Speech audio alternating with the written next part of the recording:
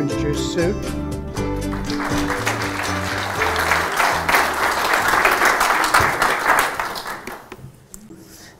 What I'm going to talk about is the breeding program I do. As we've talked before, and also David Tarpey talked before about when you do breeding, you kind of narrow the gene pool, and honeybees are very sensitive to inbreeding. We talked about the mating process. The whole strategy is outcrossing and genetic diversity, so it's a little bit of a balancing act. And for me, the breeding program, I started this early 80s, and I think the real beauty of it is the simplicity of it. That's given its longevity. So I'm going to run through this with you. Harry Laidlaw and Rob Page wrote this breeding theory based on working with a population. It's dynamic, it's flexible, as long as you maintain enough genetic diversity within that population.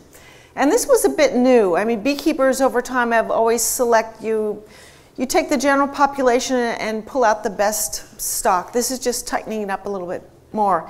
Whereas before that, we did inbred systems where you have inbred lines and cross those, and they're a lot more difficult to maintain, and you have kind of an end product in that. So this is working with a population, and the goal is just kind of to select over time and increase the consistency, the frequency of those traits that you want in your gene pool. Mostly looking at kind of general traits. You want just fitness, productivity, things like that. So basically maintaining a population and just selecting for desirable traits in the population over time. So the theoretical model behind this is kind of based on three different aspects: random selection, queen supersedure, and a top cross. Random selection is just within this population, and I've chosen, for my purposes, I've chosen to work with Carnolian honeybees. So establish a population. I started with about 50, 60 different queen mothers, collecting Carnolian queens from all over the US and Canada. And then you established a test population, which is basically just raising a few daughters of each of these mothers, so you have a nice big population of colonies to select from. And from those, select the top third of those, and those are your breeders for the next season. And then you just keep repeating that kind of a cycle. In this theoretical model, what I described to you is pretty much random selection. If you start with a smaller, say you have 20 colonies or a smaller number of colonies, you'd probably want to take a daughter, at least select a daughter from each of those mothers, just so you try to maintain the integrity of that gene pool a little bit better. You can do something called a top cross. That's if you have a really superior queen, say she shows more resistance to varroa, something like that. You can take her and mate her to the pool of drones from the population you've selected. This can be a little risky. You could do this maybe 1 or 2 years, but eventually you're really going to narrow the gene pool. So there's kind of choices in looking at your population size.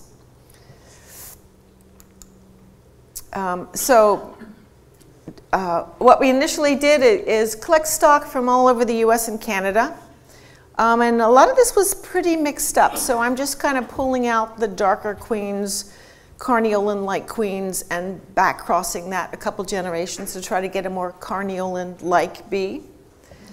So we established a test population. From those, I picked out 30, 50 of those queens. Made daughter queens, take 5 or 10 out of those, and you have this test population.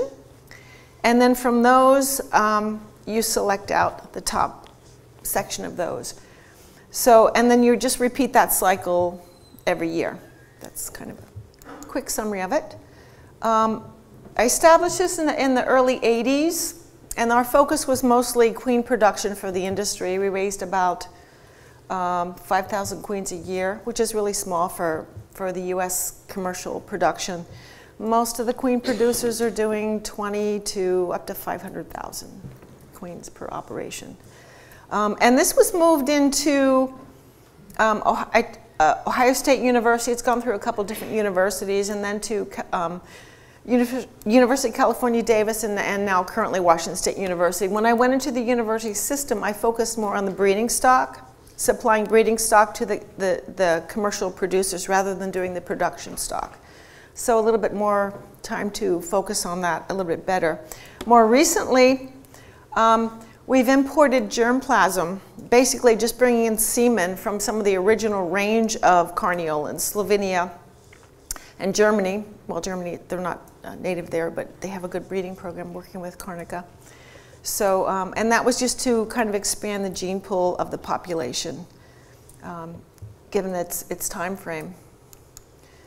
I do this with instrumental insemination. I control the breeding, so I'm raising that test population, inseminating. So I'm taking the drones from, I have my 50 test colonies, so I'm raising daughters off of those, but I'm also taking drones off of those and mixing the drones from all those colonies to mate back to those virgin queens. So it is a type of inbred system, but as long as my gene pool is large enough, and you're always looking at the brood viability, have a guarantee that you have a big enough gene pool like that, so it's managed itself. You could also do this. I realize a lot of you won't be doing instrumental insemination. This is just to control the breeding of the pool. You could do isolated mating.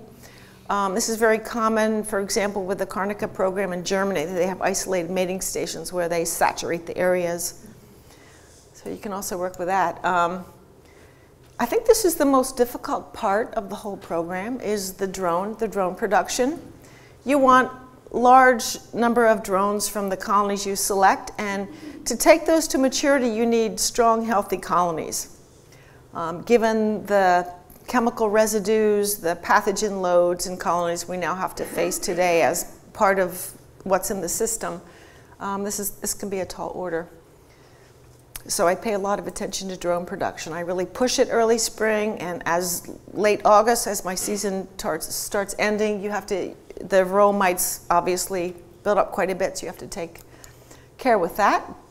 We're in our 35th generation, which is pretty exciting. And really, the beauty of this is the simplicity of the selection process. And I'll go through that with you.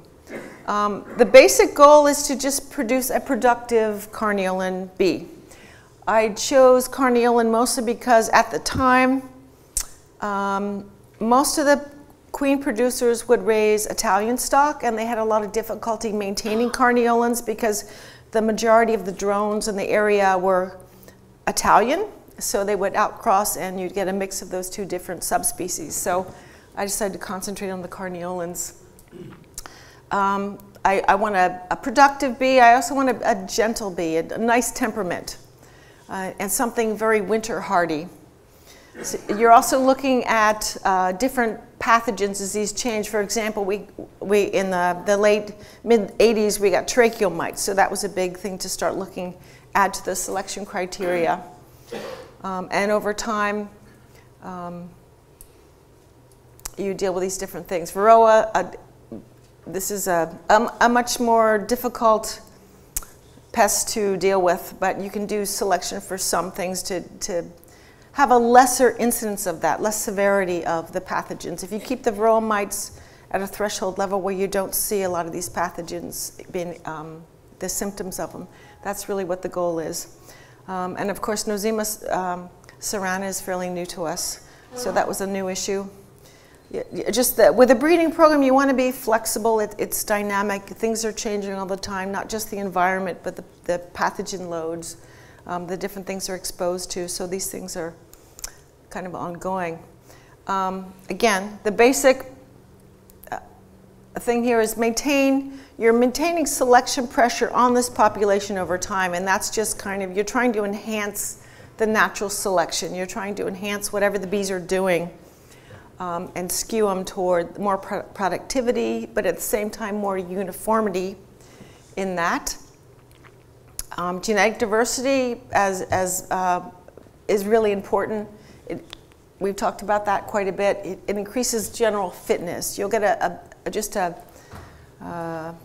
more, not only the inbreeding problems, but you just get loss of vigor if you don't have a nice, good gene pool. So the selection method I use is very simple. You're selecting several traits simultaneously over time, and I'll go through that with you. We evaluate them, select them, and then just propagate the bees. So this is kind of my three-step program. I do what I call pre-selection. Once the queens are established, you kind of go through there and you look for just general characteristics. You look for uniformity, the brood patterns, temperament, how they build up. And then over time, if you may not get a honey flow every year, but if you can evaluate them for honey production on those years that you do get a good flow.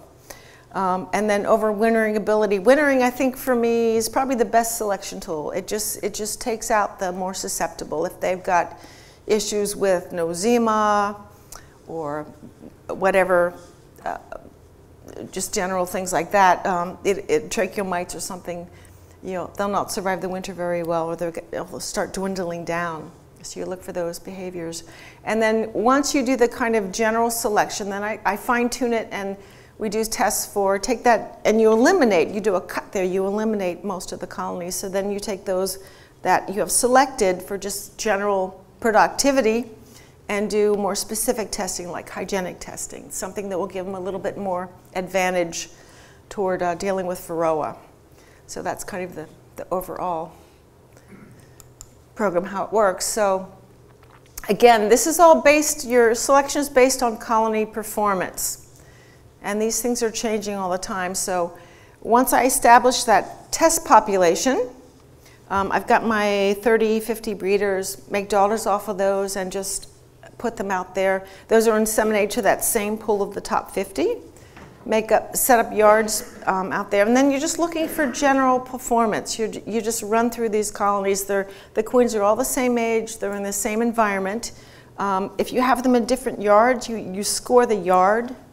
You may have different environmental conditions. Maybe this yard was a little bit more productive.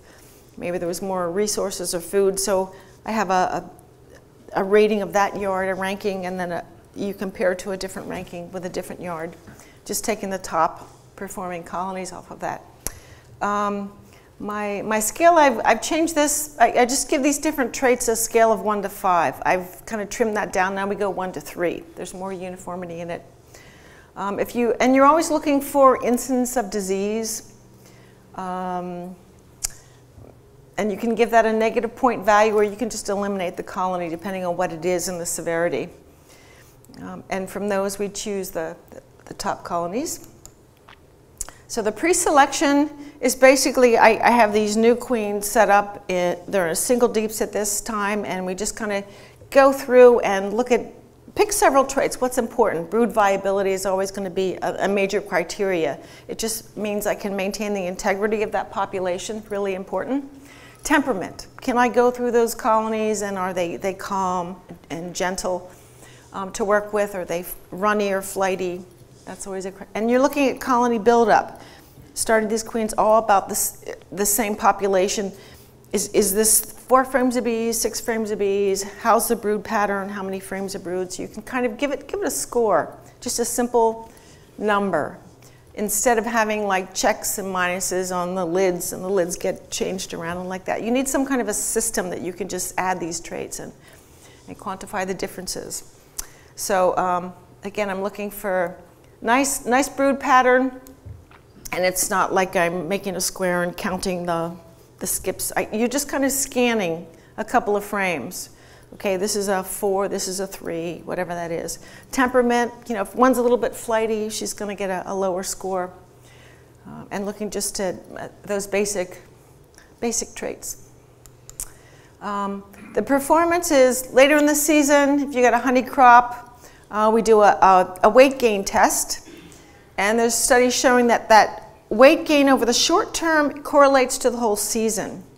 So we weigh the colonies, and this is pretty subjective sometimes. You might have a colony that's been collected a little bit more moisture, so you're looking at the gain over that short term. Just weigh the whole colony as it is, and then compare those over time. And then wintering, you're just looking at how they survive the winter, and that's really coming out of spring. And we do a quick frame count. Is it how many frames of bees are covered in the frames coming out of winter, how fast are they building up?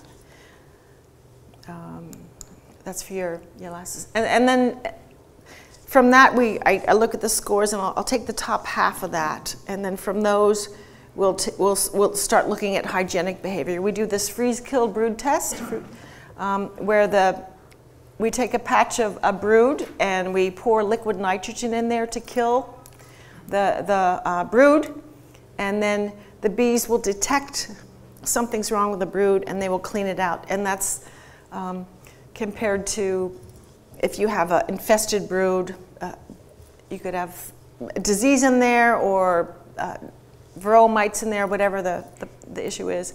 So how fast they clean that out will correlate to how well they deal with pests and diseases in the brood, which is where most of the problems occur. So then we give those a score, and usually I'll take a cut from that.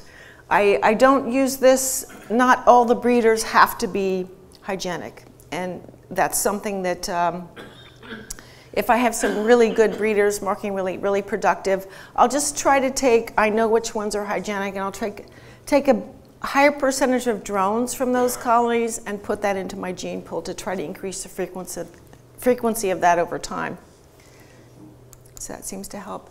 We're always looking for, every time you're in those colonies, you're kind of monitoring what's going on. I use a screen bottom board where I can do look at the mite fall, the just natural mite fall over time. Always have a kind of a fork, uncapping fork. You're looking at always checking the drone brood, because I'm pushing the drones. I need those drones. They're really essential for the program, mating the queens. So you're always looking for these particular traits. So then you rank those top performers. So that group of queens, it can be 20, 30, it'll vary year to year what I use. Usually I start at the top, graft off of the top scoring colony and graft off of those until the season ends. How far I can go down, usually it's about 20, 30 colonies. And I'll also be taking drones from all those colonies. We'll put them in one location, and these are my breeders, so I'll be taking both raising virgins off of those and taking drones off of those at the same time. So it is a closed system, and it is a type of inbred system, but as long as you have a big enough gene pool, and I'm always looking around, anyone who's advertising or has Carnolian bees, I'll set up a yard, I'll buy some of those, set up a yard, and look at them, test them. The ones that I like, I'll take just drones from those and throw it into the gene pool. But you have to be really careful about that, because in doing that, sometimes you can bring in unwanted things, unknown things, dilute out what you've done the selection for. For example, I had one of my major customers, he had this really super queen, she was really good, and so I got some dollars from that, used the drones from that, but all of a sudden I have a little outbreak of chalk brood coming up. So you have to kind of balance those things and decide, you know, the genetic diversity is really important, but there's a cost with that at the same time. And it's really about just maintaining that selection pressure on that population over time. If you get too relaxed, too comfortable with that, you kind of take a step back. It's a very sloppy program. It takes about 5 minutes a colony to go through the pre-selection process. And each of those, you don't put a major bit of time in there, but you're always kind of looking at them, looking for differences. There's always a couple of favorites that stick out. There's always some that are disappointing. But that's good. That means I have that diversity within my population. So you're just looking to keep slowly improving that over time. And the resistance to pests and diseases, this is always something you're looking for. I'll never tell you, I can't tell you right now the bees are resistant to varroa, but I think they have a little bit more edge than average against the pests and diseases, just because we try to eliminate that at every step of the way. But again, you need the influence, you need the varroa, you need the different pathogen loads so the bees can learn how to deal with that too. So it's important that they're in the population as well. We partner very closely with the California queen producers. they have the capability of mass producing queens. And they're all very good businessmen. I charge them a lot of money for these queens, and if they're not happy, I learn very quickly about that. And you do a little dance, and okay, I'll send you something else. But they're very good at that. Queen production, they do major queen production in California. They're supplying the honey producers, the pollinators. They're supplying package bees we have a new huge growth of hobby beekeepers in the country since the publicity of colony collapse disorder. That's really raised a lot. And you want to give them a gentle bee, a fun bee to work with. I like the production strategy of the Carnolians. They seem more in tune to the environment. They kind of shut down when resources are not good and build up really fast in the spring, winter well. So I have a real bias toward that particular bee for sure. These are some shots from the commercial producers doing the production. I like this picture here because it's 3 guys grafting. Mostly this is women. They seem to have more dexterity with really fine work like that. But these 3, this is Park, working with those, and just California producers. Mating nooks again. Where's this one? More shots of just the mating nooks. Again, what you're looking for is this really nice brood pattern. These are outcrossed with whatever's in the area. They do try some drone saturation, but they're pretty well concentrated, so you get a little mix of stuff of the subspecies. These are some shots of the mating apiaries. These are the little styrofoam boxes, very similar to what you guys have here. All the beekeepers use different sizes. These are 2 ways. They're split on either side. You can have 4 ways. They all use different type of mating boxes. I do a little bit of custom insemination in California. I take semen down there, and they provide virgins from the breeders they picked out from the year before that they like the best. They're catching some drones from some of the breeders here. These are drone cages. So it's a process. It takes a lot of planning and work to get that to work well. And tomorrow I'll talk a little bit more about the insemination procedure. A lot of that is really important is the care those queens are given to get them up to par.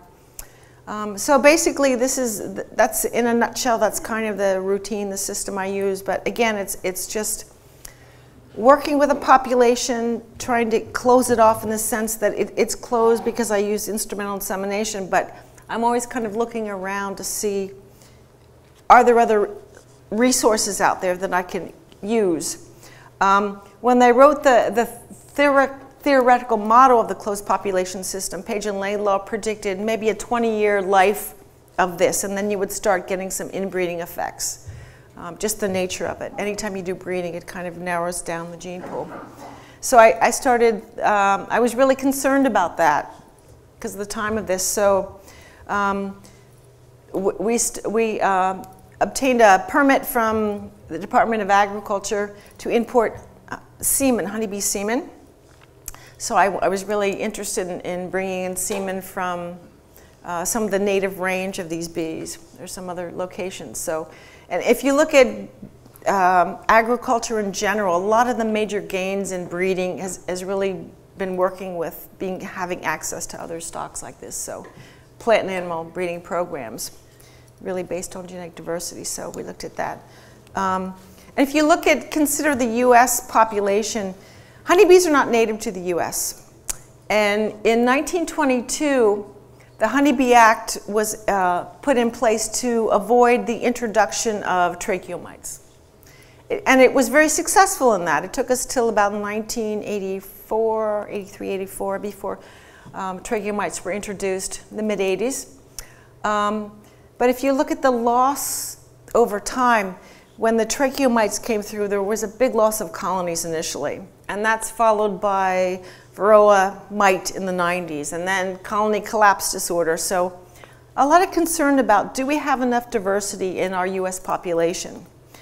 This is a survey by Washington State University.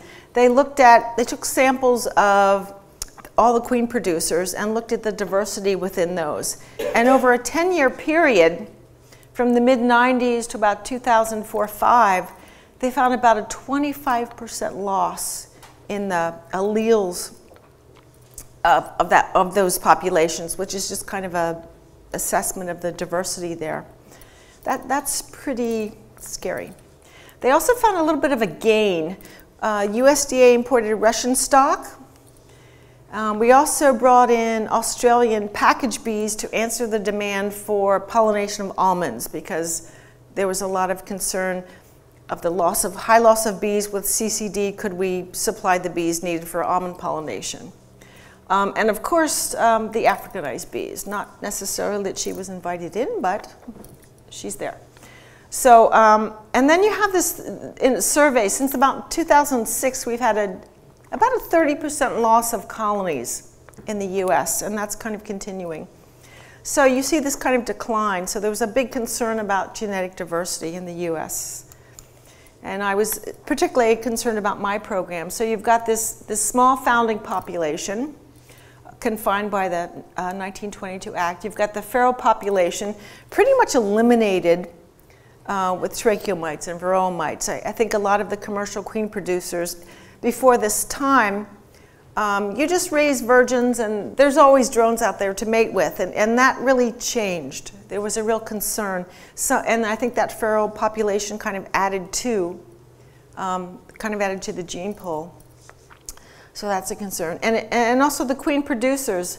We have a small number of queen producers in the US. They're producing there's about 1.5 million queens annually, and that was from about 400 or 500 different mother queens. And that's kind of a small gene pool, so there's another bottleneck effect in that. So you have these kind of genetic bottleneck effects over time. So a bit of a concern. And we know genetic diversity allows the population to adapt to these changes, to deal with new pests, parasites, whatever it is, change in the environment. So it's really critical, especially for bees, very sensitive to inbreeding. And we've hopped on this a lot, this lectures. But so we went to the USDA and sought permission to bring in germplasm. We limited that to germplasm because it's much safer than bringing in live bee stock queens. We know that viruses do travel in semen. So all the semen that we brought in was tested by the USDA for viruses, and then we would inseminate queens, local domestic stock, and that stock was put into a quarantine, and we would test the progeny and make sure we're not bringing in something unusual, something that would harm the industry. So, of course, my interest was Carnica. We went to the German Carnica Association and brought in some semen from them. And then we also went to Slovenia, where Carnica is native, and brought in some semen. What you're looking at there that's a tube of semen. It's amazing. You can hold this at room temperature with good success for about 10 days, 2 weeks. That's not possible with mammals. So that was a big advantage. These are some of the bee houses in Slovenia. It was really fun to see those bee houses. They're really fun. This is one of the apiaries we collected from in Slovenia. This is the most protective bee equipment I wore in that country the whole visit. That just shows you how gentle those bees were. They use these little pressed wood sticks. We had a smoker, but you know, this was sufficient. Most of the beekeepers just have a pipe they smoke. There's a resident bear. These are little mating nooks. There's a resident bear that lives in this area. So they caged up the mating nooks so they would. This is a little bee house that you have the breeder stuck up here. We went up here and collected drones from these colonies. They're the breeding mothers. There's a little cabin down here. This is a little place up in the woods where they keep the bees and mate them. A little place where you can spend the night, make a meal, and check the bees, visit with the bees. This was owned by 3 different queen producers. Some more shots of Slovenia. This country is very proud of their beekeeping. Long tradition of beekeeping. really interesting to see that. They love to paint these little plaques, and there's a lot of history in these, a lot of history and folkloric tales and all kinds of things in that. This is the inside of the bee house. You've probably seen these where you can just pull the frame out, and it's on these, the frames are concave and there's rollers on there, so they're not, you would think they would be sticky with wax and propolis, but they were very smooth, really easy to work with. And then I set up in a little corner here, set up my microscope, a syringe, a little flight box, and collected semen. And then we collected some more later. And this is his a little back at his house laboratory setup. Gave me a toast of mead. The beekeepers make a good living. They use all kinds of products. They had so many different products in the store, like you have down at the honey show. Very impressed, from baking goods, liqueurs, and wax products, and cosmetics, and all kinds of things. But really, really nice to see that. We also went to Republic of Georgia. The Caucasian honeybees were introduced in the U.S., but they weren't very well favored, probably because they make a lot of propolis, kind of messy. Beekeepers didn't like the way that all stuck together and the frames and stuff. But now we know that propolis is a self-medication. The bees collect it as a barrier against pathogens and diseases. So there's a lot more interest in this now, and I was quite curious about the Caucasian bees. So we went back to Georgia, and I only had Carnolians, so the semen, we mated those to Carnolian virgins, and then back-crossed it a couple generations to make that more pure of the subspecies. This is a colony in my backyard. I have my screen bottoms on the hive, and this is just the bottom super. She didn't like the screen bottom, so she just glued it all up. She just pasted those frames together with propolis on the bottom. I was like, whoa, pretty impressive, very impressive what they do.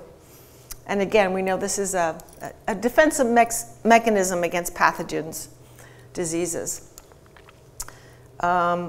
Getting there was a little cumbersome. This is the road up to Mestia. We went into the high mountains near the Black Sea to collect these. We wanted to get the Caucasians as pure as possible. Pretty rough ride. We had a van full of liquid nitrogen tanks and microscopes and all this stuff to carry up there. So it was, this was the traffic. The animals seem to kind of like to hang out in the road, nice and warm here.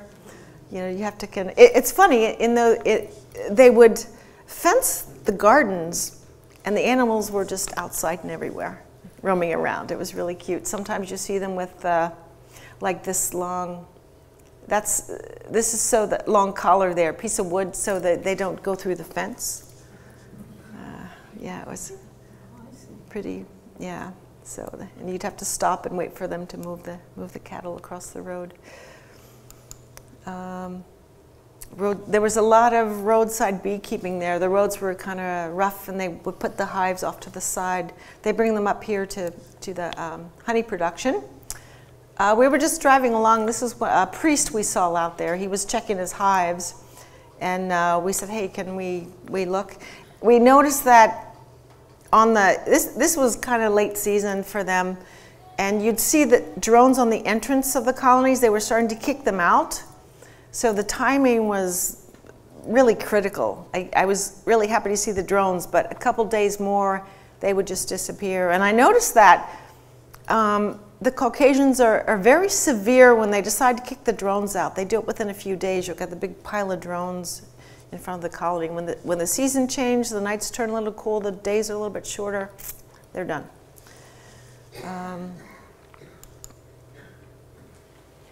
This is a drone collection up in this area. You can see some of the old ruins. These were towers. They used to shoot arrows at the Russians. Just some of the scenery. And here, this poor drone, we saw a lot of this, but the good thing about that is these old drones were a high rate of maturity, so that was really, really nice for us to collect them. This is a little clip I'm going to show you. On the back of my bee truck, I had an old screen bottom board, had a big chunk of the propolis here, and these Caucasians would just come up and recycle it. I was just really impressed with this. Watch this worker bee. She'll collect the propolis and pack it into her pollen basket. Watch that. Isn't that cool? Yeah, you would think this was candy. They were just really fastidious.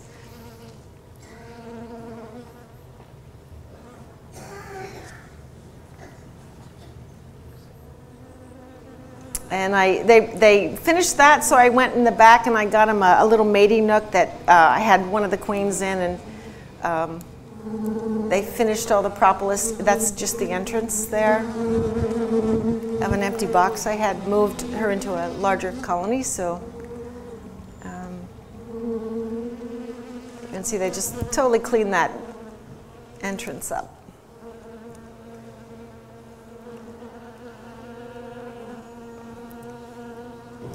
This is going back to the original bottom board you saw earlier. They're digging underneath the screen here. They're just going for every little bit of propolis available.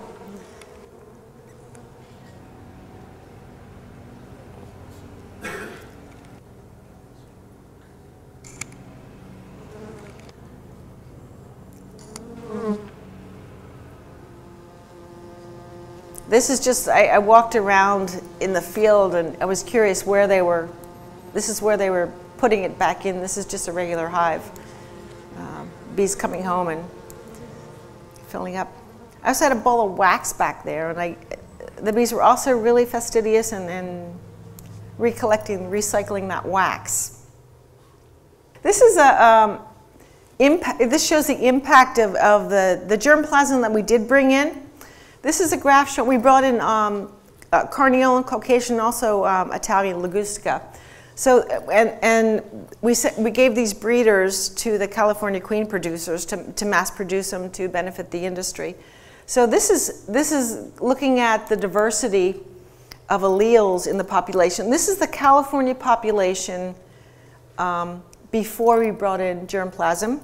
After we brought in germplasm, we resampled them, and this is the diversity, allelic diversity we found after we introduced some of the old world stocks from the importation. So you can see there's a big impact there. And a lot of beekeepers kind of noticed. They asked, oh, what did you do to the Carnolian population? I know it seems more vigorous and more productive, more. So there was kind of anecdotal reports that they were really appreciating that difference. We also, during our travels, we also put some of the semen in the liquid nitrogen tank. At first I was a little leery about this because results were not so good. So this is Brandon Hopkins. He works with a cryopreservation. He was a grad student. He's now a doctor there. But he kind of perfected this to the point that it's practical. We can do this. But initially I was really skeptical. I would want the fresh semen to bring home. I wasn't too convinced that this would work, but it does. The viability is variable. You get from 60 to 90% viability, but it's enough to recover the stock, and that saves a lot of time and effort if I can just take a tube of semen out of that liquid nitrogen tank instead of traveling back to these faraway places, which is expensive and time consuming. And that also you can do selection, a lot of back crosses with this. So pretty exciting to have that kind of capability.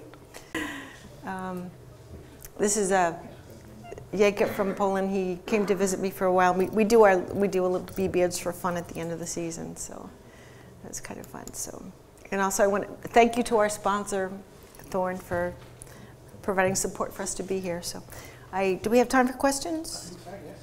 Okay, that's kind of a nutshell my program, but it's, again, it's about, thank you. The secret here is just maintaining genetic diversity in your population, keeping the selection pressure on that over time. And it's going to change, it's going to be variable, it's going to be all over the place, but the longer you do that, the more consistency and uniformity you're going to do. And don't be afraid to experiment with something else on the other side, but be careful how you introduce that, because it will dilute out what you've selected for, but at the same time it gives you that vigor of the diversity. So again, it's kind of a balancing act. Questions? In another century, literally, when you were at Ohio State, you had Cordovans. Have you still got Cordovans? And if you have, you'd like to tell us a little bit about them. Oh, I have a funny story there. I had one of my students, he got pretty good at semen collection, and he would just seed that into my Carnolian population. And if you know what Cordovan is? It's a genetic mutation where it takes away the black body parts. It's recessive, which means you have to have it on both the queen side and the drone side to see the expression of it. We used it experimentally for different things. So I did maintain a small population of that. In the Carnolian, the color is kind of a purpley chocolate. It's really kind of pretty, but as I said, one of my students, he would just seed that a little bit in my gene pool. So you see that popping up even now occasionally, which is kind of fun and interesting. It doesn't mean much, except it's early on, before we had all the molecular tools that we do have now. We used it for genetic experiments as a marker to follow genes and things like that. So is anybody familiar with that? If you put this in Italian, it looks kind of a reddish blonde color, kind of pretty. We have, there's 2 commercial queen producers in California that raise Italian queens, and they really favor that. They call them the redheads. The neighboring beekeepers kind of complain about it because it kind of, but it was also part of the Starline 4-way hybrid. They use that as a marker in there sometimes, so you see it, it's pretty widely spread, you see it popping up a lot. But it's just a color mutation, but interesting question. So. When you go from hive to hive, comparing and contrasting, how do you keep the records? The record keeping is really important. Mine's really simple. I just have a simple Excel file, you know, and I give that 1 to 3 point for each of the traits. I should have flipped that up for you, sorry. And then you get a colony score. And then I have a rank for the yard, so I can rank I take the top few of each yard, and then those are the breeders. But the more simple you keep it, the more likely you're going to get through it and do it. So I used to do 1 to 5 for, say, something like temperament, runny, kind of 1 or 2 stings, 3 stings, and things like that. Just that chart. Now I go 1 to 3. The population's a little bit more uniform, and usually if she gets a 1, she's kind of on the outs. 3 as well. I'm not too. 2 is I'm not too sure yet. If she's a 3, okay, she's going to stay in the program. But again, it's the more simple you can make that. You need some kind of a selection index, something. So, just a number tag, something you can rate that colony on. Again, rather than checks and minuses on top of the lids that may get moved around, changed like that. So it's a very simple system. Do you have, do you see it possible that here in the UK we could use germplasm importation the same as you are? Do we need to go that far? You've got it here. I mean, this is where all the bees come from. And I think you have a pretty good diversity here. It depends what you want to do with that, but there's a lot of diversity here already. I think what you need to do first is just fine-tune the program, decide what you want to do. This is something you might want to do with mellifera, just to conserve that population. You could bring in mellifera from other places if the gene pool is too small.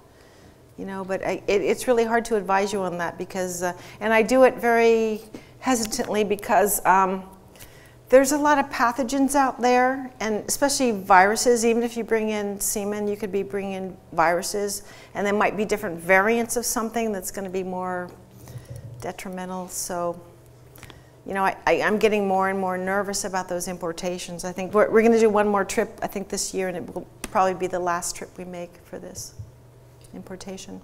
I haven't used Carnolian bees for decades. They were a wonderful bee, had all the character that you showed up there, but for me, very swarmy indeed. And as we do have a very high proportion of urban beekeepers in this country, you know, I do feel that is a characteristics that we want to keep away from. Yeah, I hear that a lot, and I've seen that swarminess, especially it seems like the Australian Carnica is way more swarmy than the German Carnica. And I think in the past, it's the way they made increases is catching swarms, so you're kind of promoting that, or you're kind of selecting toward that, maybe in the old times. But the U.S. population is not as swarmy, but our bees are kind of Americanized. I don't have pure Carnica. I don't know whether he's published it or not, but Giles Budge at the National Bee Unit did a lot of work, and he found genetically, which people have used both, behaviour characteristics are different between the Slovenian and the German Carnolian. Genetically, the markers are different, and presumably this is because of the intense selection pressure that the German breeders have put on it. So which one was more swarmy? Do you know? Yeah. Which one was more swarmy? I think, well, the Germans would say that those was, but definitely the Slovenians, because the Slovenians want swarms. You know, those little boxes that you saw. Yeah, well, the bee houses they are pretty on them, confined and restricted. But I think part of their problem is congesting them. So you're not really comparing like with like, unfortunately. Well, the management is really key. And just, I guess, the way we run our bees, we're shaking bees and for nooks and pollination and all kinds of stuff. So maybe it's a different... Just going on from that, made me wonder how many splits were you doing per colony per season? How swarmy they are. Usually I start my season out with the ones that, the culls, I'll break those down and make them into nooks and requeen them. And once they build up, some of them, you know, you keep some for drone mothers too. So the splits are mostly made out of the culls. But I'm always out of those breeders, once we've decided, I'm taking brood for cell builders and different things like that. So they never get really huge and big. And I just don't see a lot of swarm cells in there.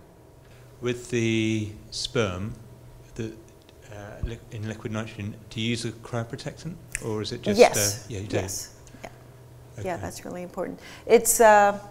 I'll talk about it a little bit more tomorrow. It's a process. I mean, Brandon's kind of fine-tuned the diluent we used, also the cryoprotect, and the freezing. The freezing and thawing is the most critical, because you don't want ice crystals to form. The duration of the time in there is not important. It's the process. So he's got it all computerized, timing. He takes it down to, I think, -4, and then it goes down to liquid nitrogen. I think one of the secrets was moving the liquid nitrogen as you dunk it, because it'll freeze faster. So there's a lot of little things in there. You don't have gaseous. I'm not completely familiar with that whole process. I've watched it, you know, but he's written a bunch of papers, and I can, if you really want that information, I can get it for you. Okay. Yeah. And the second question was, when you're introducing this new germplasm, you're getting, I imagine, a certain amount of hybrid vigor just from the fact that you're crossing, and how much does that carry through to subsequent generations? That's a good question. Yeah, it seems to, I mean, that first cross was absolutely amazing. And it went from little 5-frame nooks to, this was a good season, a good yard, but there were like 5 boxes, deep boxes, plugged. And I was traveling, I had somebody check it, I said, why is all that equipment piled on there? But they just did it, such a job.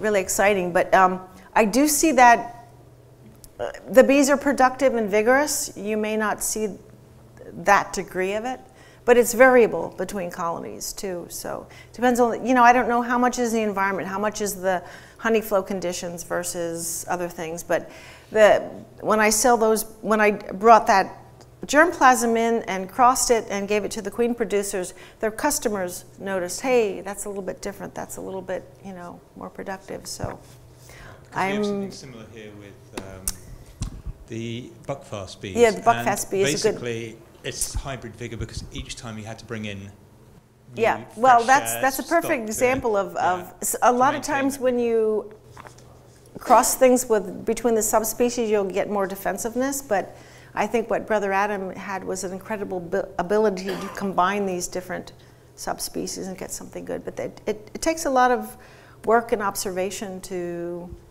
find those right places. But you know, you have a lot of different things going on there.